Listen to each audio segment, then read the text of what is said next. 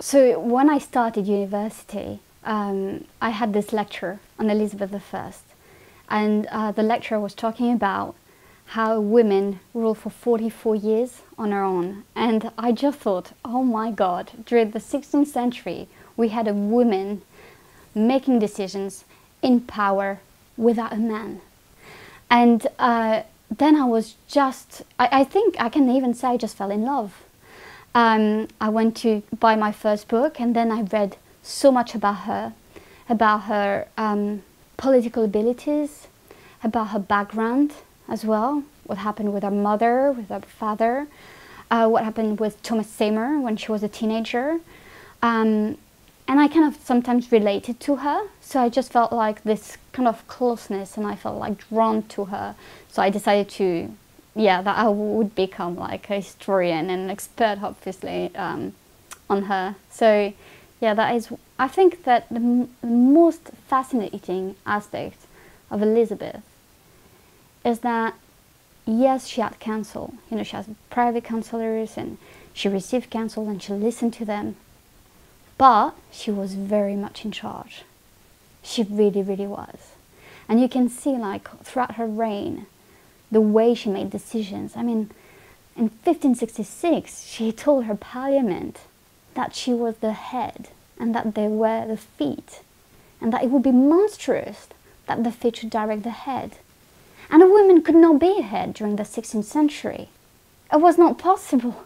But she was. And so in so many ways, I feel like she was an extraordinary woman, because she was not Queen of England, she was King of England. And that is why I just love working on her.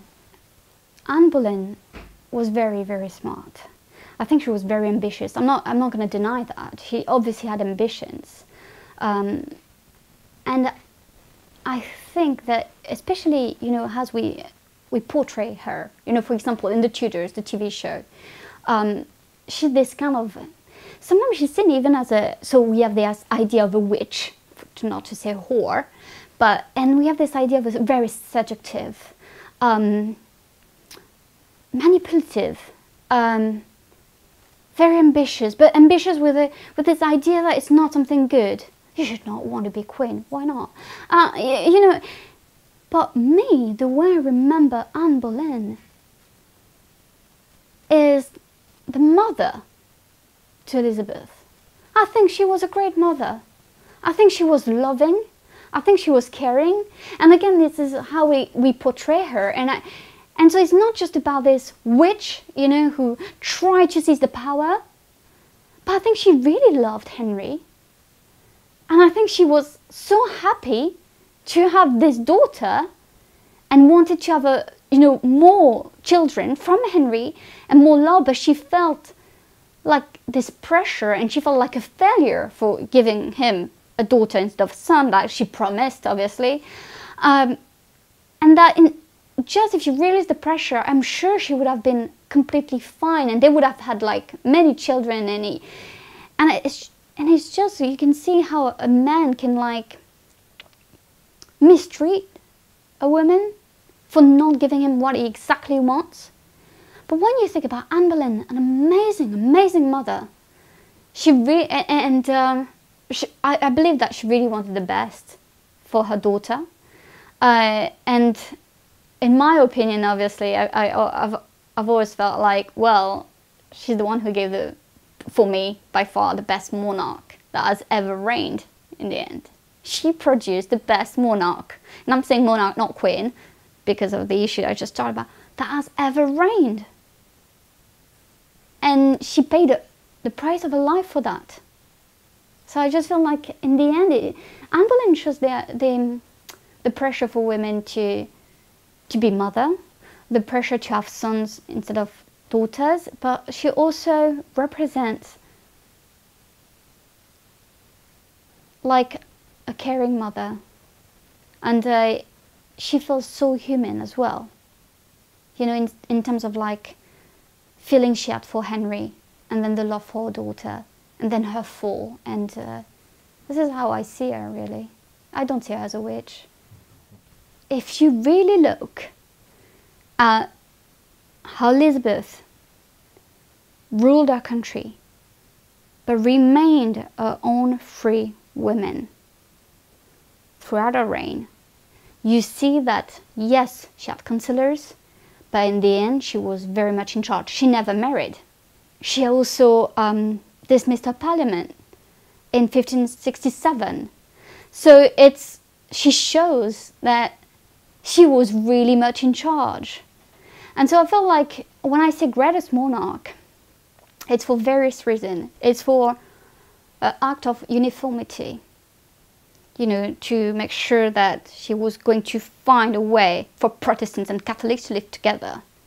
That's something that French kings were failing to do. Then the act of supremacy. She should have been supreme head of the church. She was smart enough to change the title to supreme governor, but at the same time using this idea of being the head when talking to a parliament.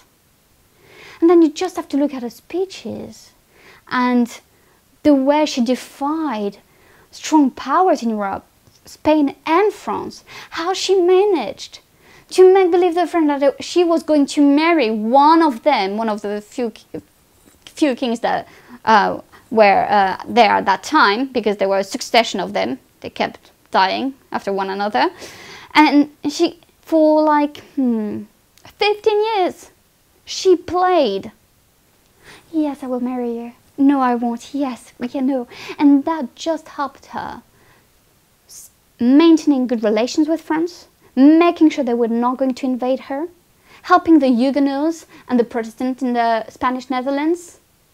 So she was an astute politician, above all. And all this way, when you take all these things, it really makes her the best monarch, greatest monarch ever. And also, I feel like she truly, truly cared about her realm and her people.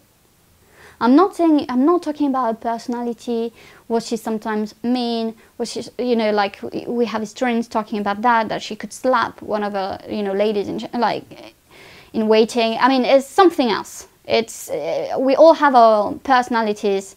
In the end, it's how she ruled. She was doing progresses in her realm. She was visiting them. She was showing herself. And she played this kind of like, she was kind of like a rock star for the 16th century when you think about it. Going on progresses, showing her portraits. We have this propaganda behind her as well. Played with Cecil, Walsingham and Leicester, but it was also her. Those beautiful portraits of her, playing like this magnificent queen. And even when you look at the portraits, you see that, especially the Armada portrait in 1588, she looks like a king. Come on, she has arms like so big, she has her hands on the globe, and she's in charge. She just won against Spanish. How amazing was that? She exchanged letters with the Chinese emperor, with the Ottoman emperor. You have the work of, what's her name, Reine Alençon, who worked on that. Or Anya Riel-Berthollet as well, with the Tsar of Russia. She was very, very much aware of her role. Even if she was ruling only, like, because let's face it, I don't want to, you know, to offend anyone, but England was tiny compared to the rest of the world. And she was very much aware of how to make it great through herself. And because she was so well educated, because she was smart, because she didn't want to be controlled by men, she managed to have her own diplomatic relations and she shaped them the way she wanted it.